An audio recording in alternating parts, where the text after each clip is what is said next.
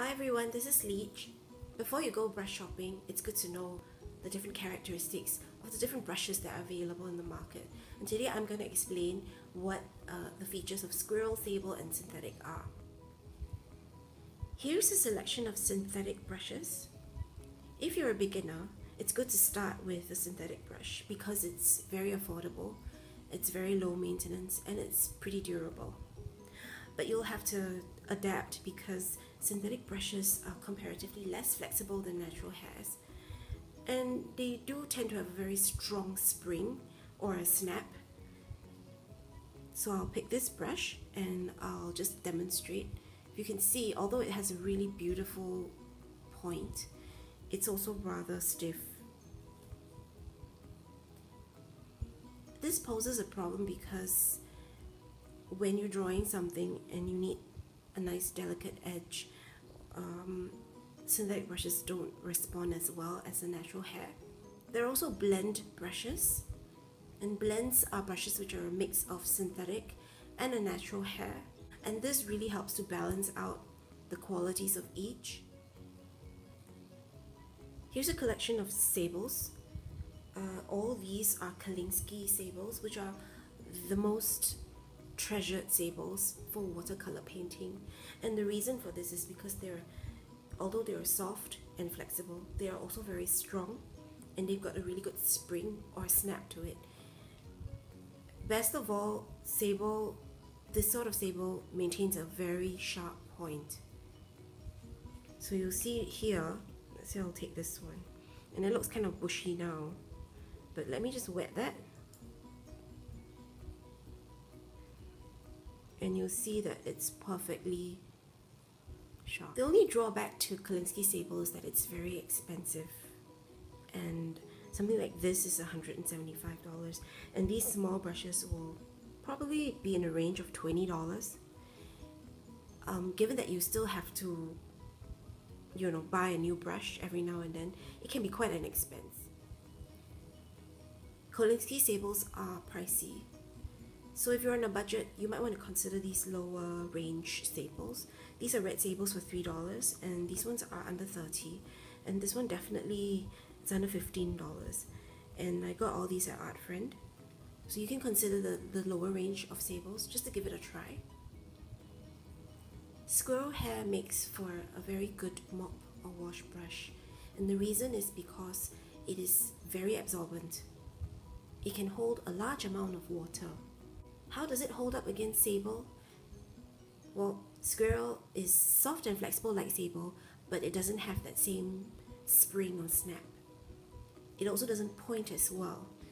This means that when you're painting, the brush isn't very firm and does go out of shape, so you'll need to adapt to that.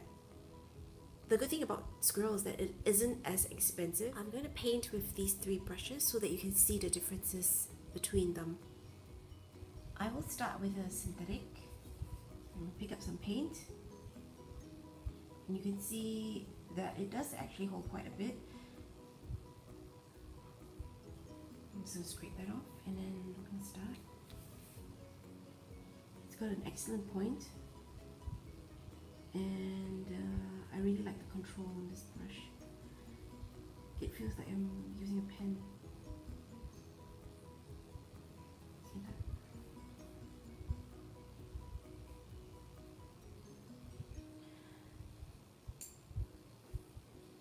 Now, if I use the side of the brush, you're going to see that I have to press down quite a bit to get the brush to fan out. And so sometimes I just don't get the effect that I like, the soft edge. And now I'm going to try with the sable brush. If you look at the sable, it's fully loaded, it's fat and full of paint. I'm just going to scrape off a bit of that, and then I'm going to go in and look at how soft it is, and yet it comes back to a point. Really sensitive to touch, to pressure, I mean. And so lovely to paint with. Look at how fine the lines are. And the brush hasn't lost its shape. It's still the same. If you notice, it's not lopsided and it's not flattened. It's still the same pointed Kolinsky sable. And when I use the side of the brush, look at how delicate it can go. Look at that.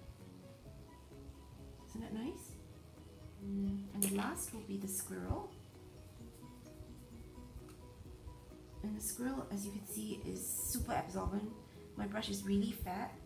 It's got a lot of paint in there, and I can't go right in now because it's going to flood my paper.